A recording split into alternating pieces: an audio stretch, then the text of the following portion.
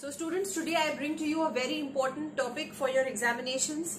In the previous class, we spoke about controlled ovarian stimulation protocols. And that lecture was very important because this is not the kind of lecture you will find in your books.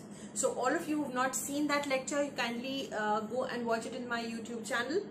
If you want to know more about ovarian stimulation protocols, because I have in my lecture taken a specific protocols which have been included over a period of research from a good institute where IVF is being done, and these protocols were latest published in the 2019 journal, and from there I have taken examples just to make you understand it better. It's not that you have to write it specifically in the exam, but it's just to make you understand how these controlled ovarian stimulation protocols work. Because when I was at your age, the step up, step down, antagonist protocol, agonist protocol, fixed dose, multiple dose, I was not able to understand until and unless I had examples in front of me, and I've tried to include just that in that lecture. So I hope that it's and the kind of feedback that I've got from my students, I'm really happy that you're able to understand.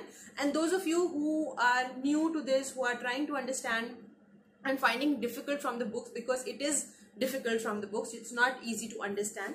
Maybe you will get the gist of it, but you will not be able to understand the practicality of it. So I've tried to include that in my lecture, and you can go forward and look to it. And the ones who want a detailed description, they can subscribe to my classes. My number is flashing on the screen right now, so you can always approach me for that.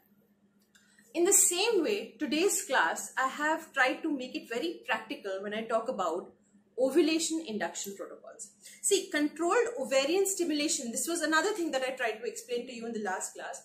When we when we talk about controlled ovarian stimulation and when we talk about ovulation induction, what is the difference?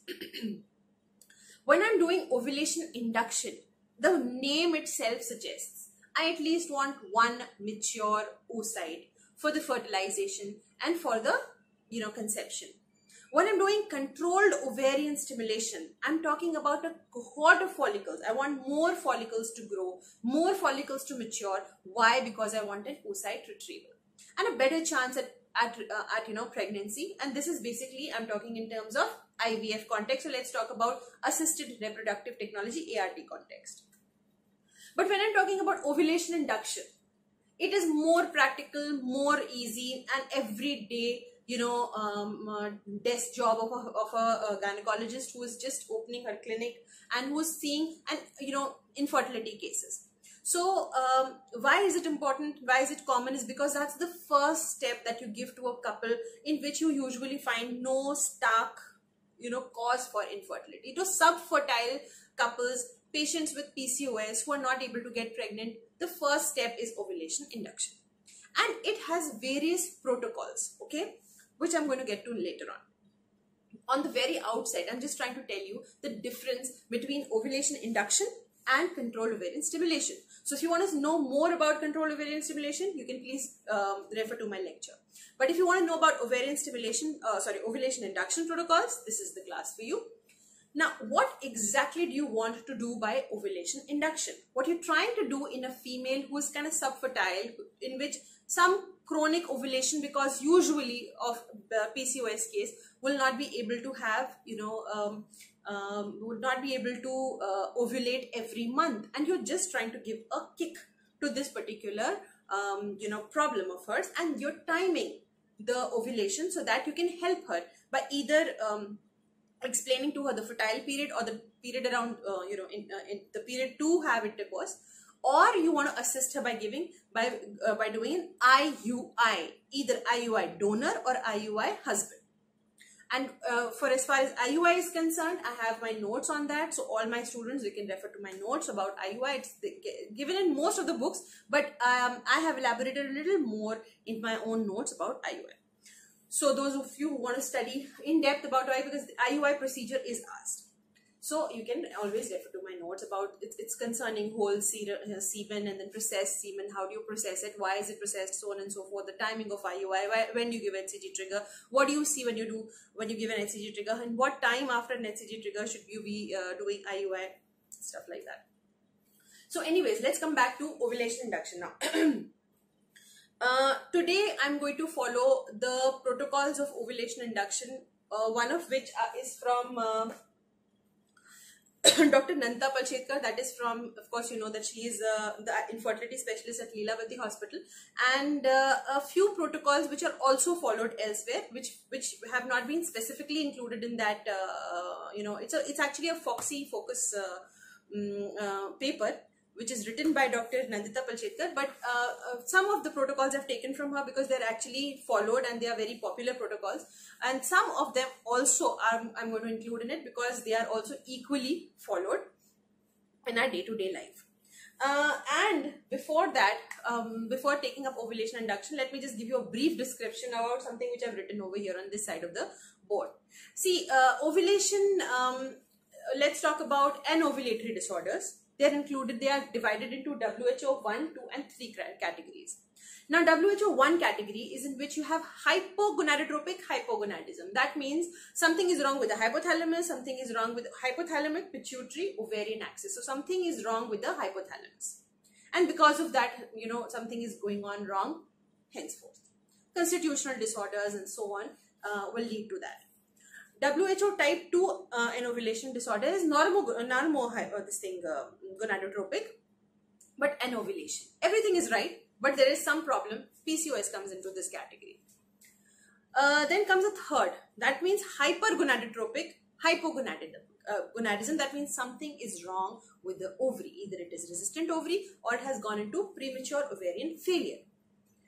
So that is group number 3. And why was I trying to tell you this is because if the matter is above and beyond your hands, that means if there is constitutional disorder, you cannot help her with ovulation induction. If there is this category in which there is premature ovarian failure, the ovary has failed. Premature ovarian failure, POF, you can't help her again with these protocols. So you should be able to judge your cases properly.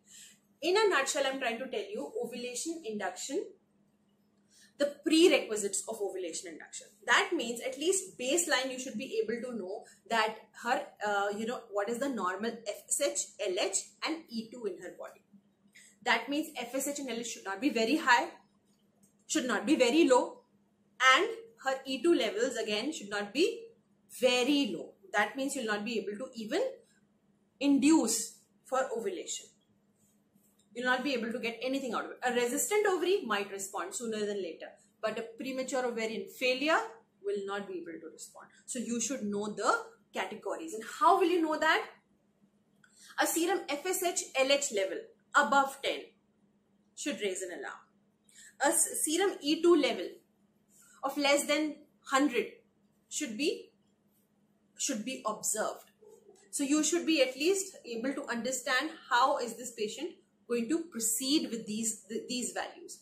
I'm not deliberately including serum AMH over here, though it should have been included. A very low serum AMH level again tells you or hints towards an ovarian failure or at least a resistant ovary. So you should be able to see these parameters first.